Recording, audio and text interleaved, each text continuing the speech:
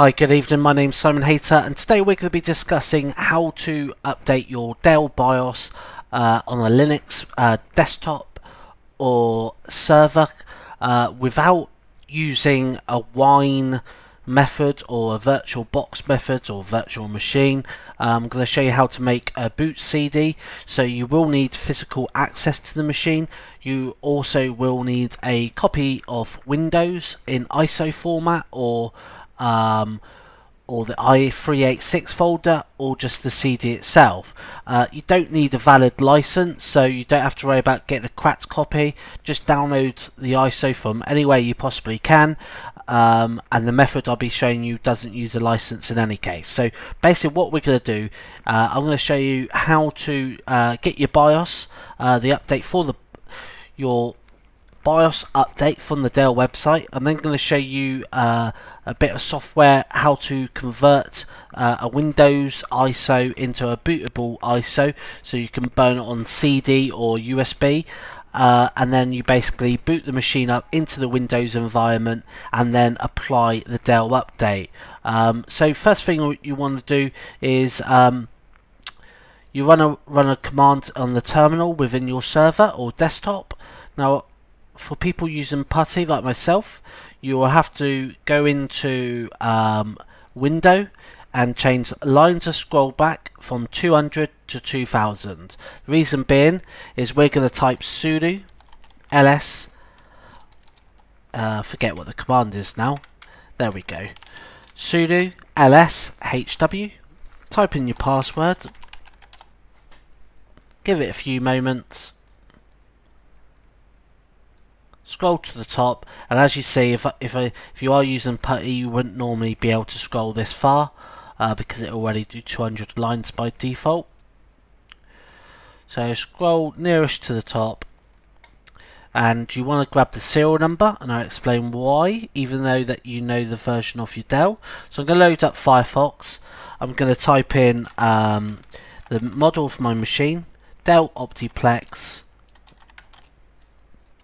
760 SFF BIOS update. Going to click that. Now you could just click the BIOS here, however I don't recommend it. The reason being is that Optiplex 760 is actually there's 4 different versions of it. You've got the extra small factor, you've got the small factor, you've got the desktop, and I think you've got a newer version now anyway. But in each of these machines they can have 1 or 2 motherboards, so I'm unsure if that BIOS will do them all. The safe way to do it is basically type in your tag number, and then you know exactly the right BIOS which it's given you is the correct one. So click download file, looks exactly the same. Okay, then what we want to do is locate our ISO file. So if you do have a WinXP ISO, you need to extract it. If you've got the CD mounted or mounted as an ISO, or you've got the physical disk in the drive, then you need to copy the contents into a folder. So copy all of the CD into a folder like I have, which is this folder here. So I'm going to minimize that. We now need to go and search for UBCD4 it's called. So UBCD4, go to that website, click downloads, click mirror, click download. Hi, so I'll just stop the video quickly and we'll resume once the download's complete. Hi, so welcome back. So that's now complete. So what we want to do is open the file location, right click, run as administrator, let's say yes. Let's install that. Next, I want to install it to a different folder, but you can install it somewhere, wherever you want. So click install. Give it a few moments to install. Doesn't take that long.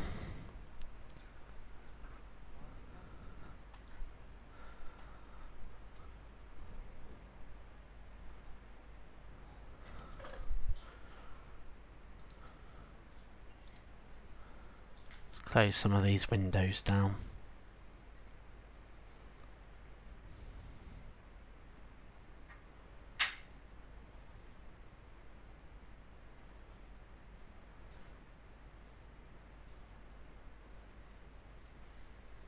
feel free to skip this bit. Shouldn't be much longer now though.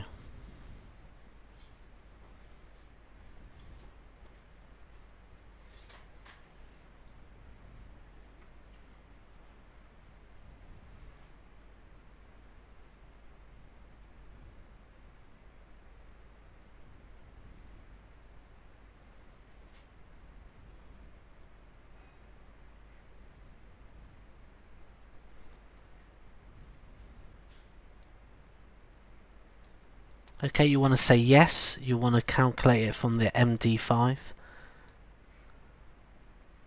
What I will say is during the installation I actually disabled my antivirus wall, only because one of the applications it reports that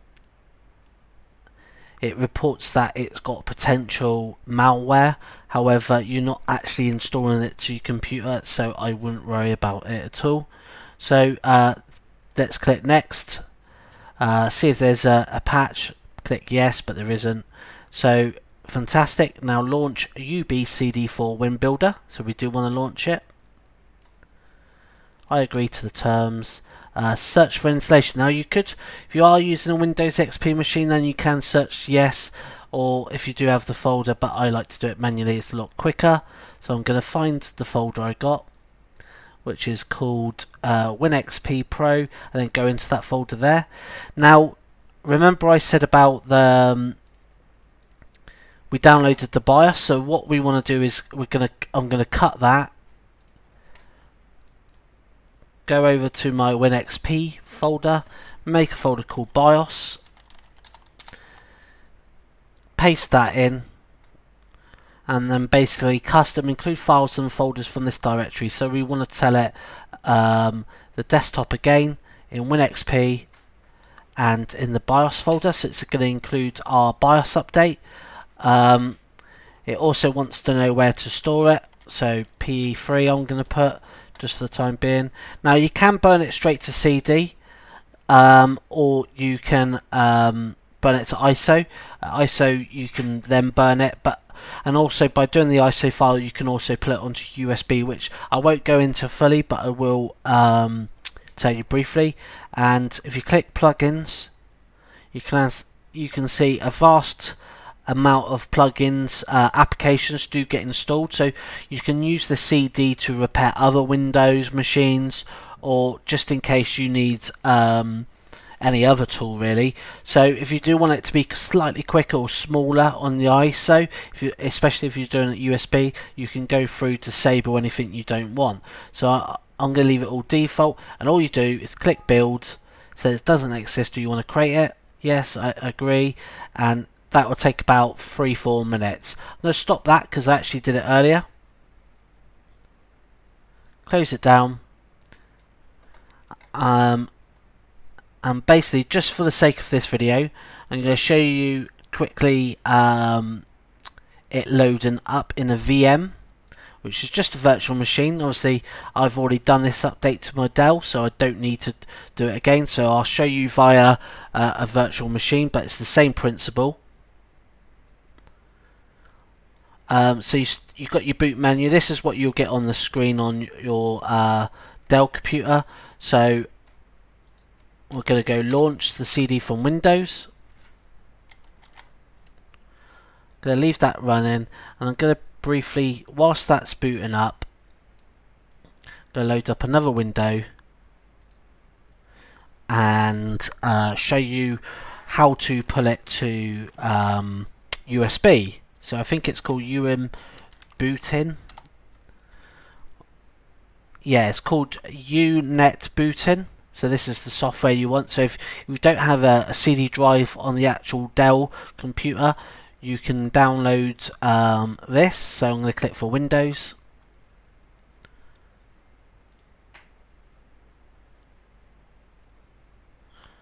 I think this is the one which supports Windows. Well, you know, Windows boot disk. So let's see. What you'll find, because this is running the virtual machine, you actually find that is actually a lot quicker at loading up than what it is at the moment. So why didn't that work? That's odd.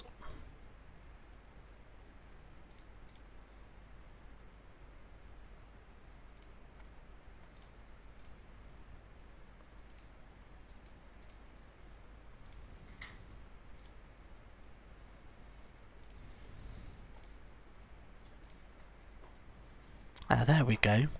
It's got the right file now. For some reason I must have clicked something else.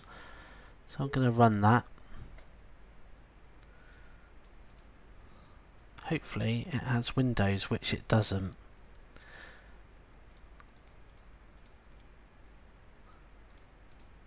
All you do is click disk image, find your ISO. So in this case it's on the C drive, in that one there, and I think it's BartPE.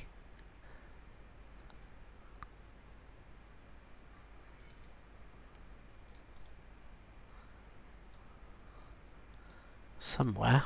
Where did it pull it?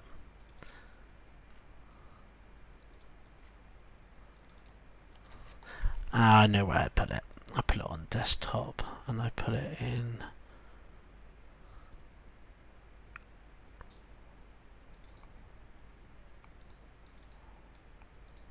I can't remember where I put it. But anyway, it does make the ISO file. All you do is find the image and basically USB device and click OK. It will then put that ISO and make it bootable, so you can actually boot from a USB.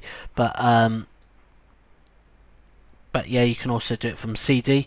So I'm going to click no support, and I'm just going to quickly show you where the file is. So if I click my computer, you want to head over to X drive, and there we go. There's our Dell BIOS update file. Double click that. Incompatible SMS BIOS table. That is because I'm in the virtual manager, a VM player, which is a virtual machine. So obviously you won't have that problem, and you'll be able to do your update. I hope that solves some of your problems, and I hope you enjoyed listening. And I'll see you soon. Bye bye.